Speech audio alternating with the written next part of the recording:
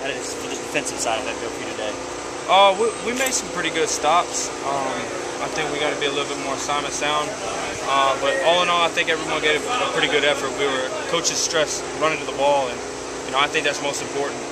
If we can run to the ball, then we can correct some of the mistakes. But the effort was sound today. You see a lot of the guys emerging as far as depth. That's going to be really important for this unit. Yes, sir. Luckily, we're not as experienced in the past, but I think we do have a lot of depth, so we're excited. We feel like a lot of guys can step up and make plays when we need them.